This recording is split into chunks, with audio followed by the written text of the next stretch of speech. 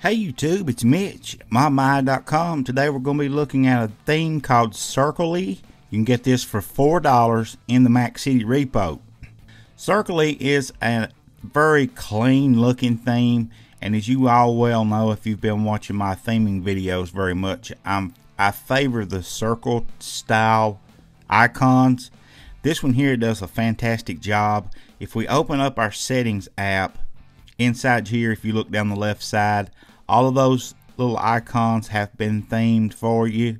And if you open your notification center, if you look at the calendar app there, you have a themed icon there, as well as on all the rest for ModMy, the Dragon's World, App Advice, all of that. All of your icons are themed in the notification center, and the icons look very clean overall. They've done a fantastic job. He stated in the description that these are developed from vector images, so they give a very clean, clear, crisp icon. Circly comes with a couple different docks, and if you look down here at the bottom, you see I have the black one installed right now.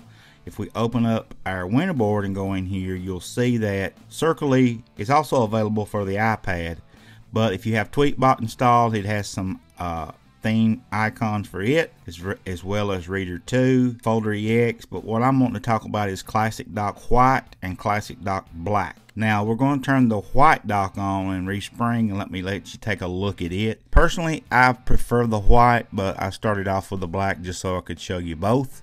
You will need to install Classic Dock to have these to work properly. Now we're back up, and you see the white dock to me just goes along with the white icons much like it belongs there.